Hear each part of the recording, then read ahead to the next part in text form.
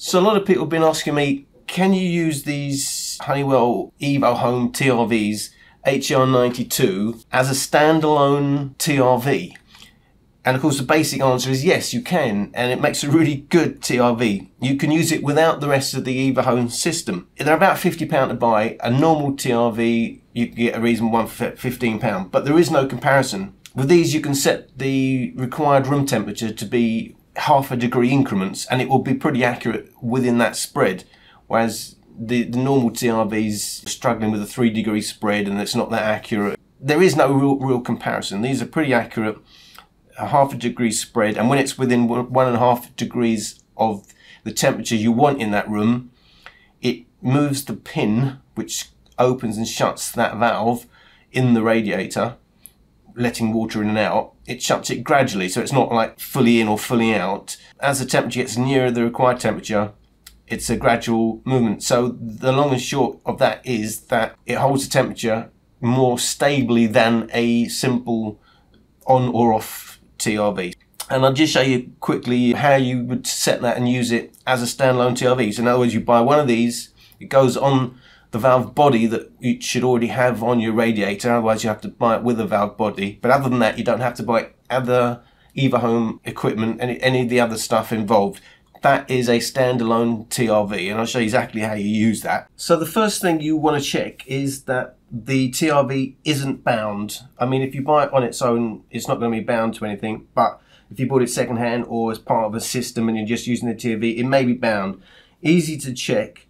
You just have to tap this top button here one time, and it will then tell you if it's bound. If it's bound, it'll come up with the name of the zone that it was bound to. But in this case, you can see it says unbound. So I know this isn't trying to connect to any other part of an Evo Home system.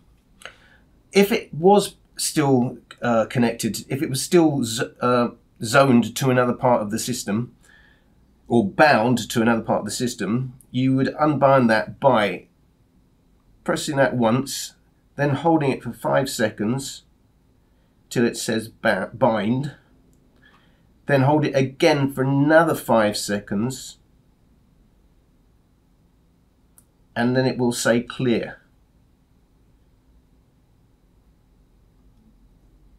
And there it says cleared. So I now know it's not part of any other, it's not trying to communicate with any other part of the system. I just check that by hitting that once. Indeed, it says unbound, and that's it. So I would now place that on my valve body, and when I have this one set to show the current room temperature. By default it will show the set temperature, but I like to see what the room temperature is, but either way it will work the same.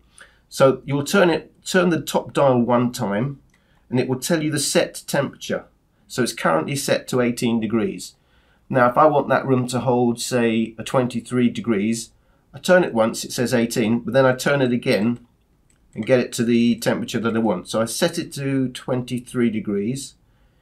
It will then go back to tell me the room temperature, 24, and that will now hold the room temperature to 23. In other words, so it will keep it open, the valve, until it starts getting towards the required temperature, and then it will slowly shut it. And it's as simple as that. And if you want to check it, I just turn it once and it tells me it's set to 23, and it's as simple as that. That simply goes on the valve body like that, and it's set now to work as a normal TRV. Thank you.